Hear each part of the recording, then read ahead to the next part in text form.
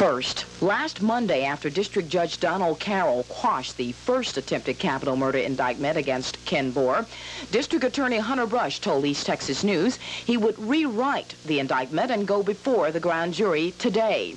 Second, that same day, lawyers for Bora, Charles Tesmer and Weldon Holcomb, told East Texas News they would make available to the grand jury names of sheriff department officials that would have a positive effect on Bora's defense.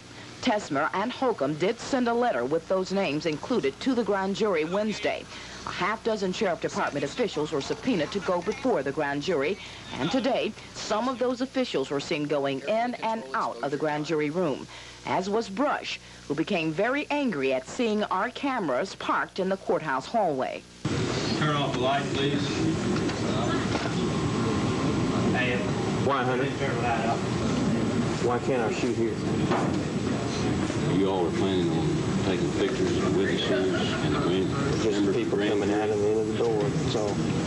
After his short conversation with photographer Robert Hilliard, Brush marched into District Judge Glenn Phillips' office.